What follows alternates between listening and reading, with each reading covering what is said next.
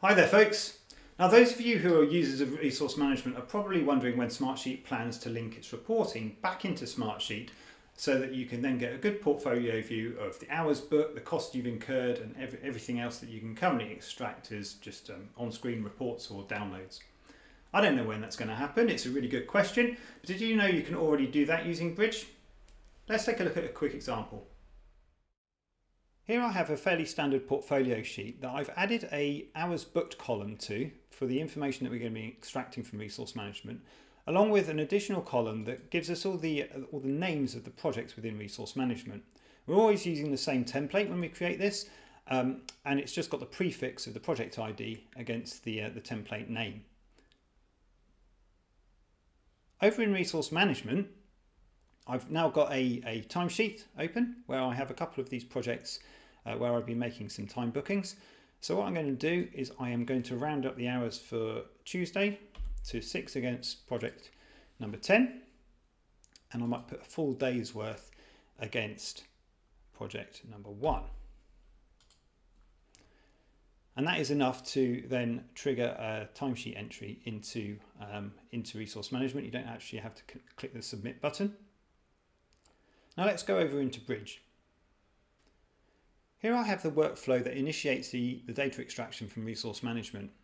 Firstly, we've got to go and get all the information from the portfolio sheet, which is what the get sheet function is for here. That will give us a list of all the rows, and then we cycle through the rows and go down into a child workflow that then for each row looks at the resource management project reference that we can pull from the which cell is it? It is within data and RM hours ref. So that value that I showed you in the other column, that's what we're looking up, and we're going to pull all the time entries for that. We then within that gives us an array of various bits of information for that project, including the number of hours. And then with the array management, all I'm doing is just trimming that down into an array that gives us all the hours entries against the project.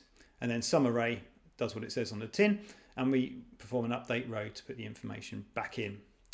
So if I go and trigger this off now, all I'll need to do, the previous run there, let's go and run it again, refresh it a couple of times just to get it going, and then before very long we shall be able to go back to the portfolio sheet and see that running. But firstly, just in case you haven't seen Bridge running before, what it will do is it will cycle through this for X amount of projects, however many projects we've got in here.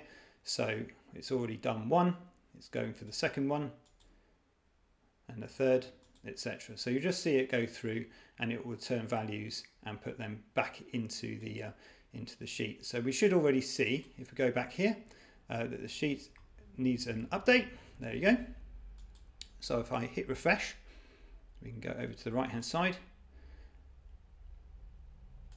and you can see that the RM hours, which were at 227.1, are now at 235.1 for PMX1. And then when it gets to the bottom, we should see that update. And I think I put 6 hours in there, so that should go up to 10.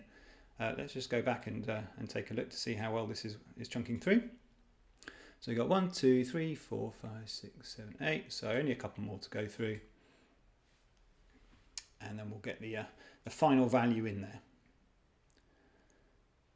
Let's give it a moment.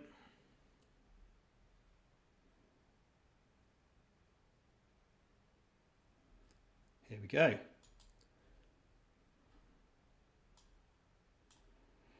So there you go. We've got some resource management data coming back into Smartsheet. Now let me just reiterate that this is just the tip of the iceberg when it comes to extracting resource management reports and putting them back into Smartsheet. There are a lot of options available via the Bridge Workflow Builder. So I really encourage you, if you have it, to take a look at it or to get in contact with us to find out more about what's available and what you can do.